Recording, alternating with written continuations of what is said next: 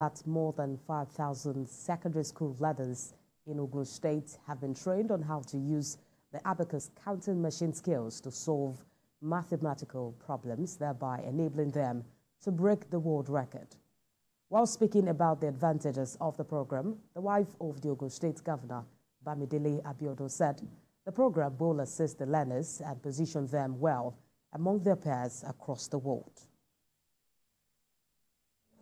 Education is the key to unlocking the potential of our youth and empowering them to become agents of change in our society. Today, we gather to celebrate the academic excellence and achievements of our young scholars, who are not only the future of Ogun State, but also the future of our great nation, Nigeria. The second record that we are looking at, which was broken, is the largest Abacus class. Dream is still that in every state, every primary school in Nigeria, the Abacus will be the instrument. I'm proud that Ogun State, the investment the government is making in education is also showing.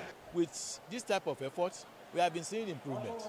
And you see that even today, you see that our students, even from public schools, we have those from private schools, we have some of them from public schools, and they won in those various competitions.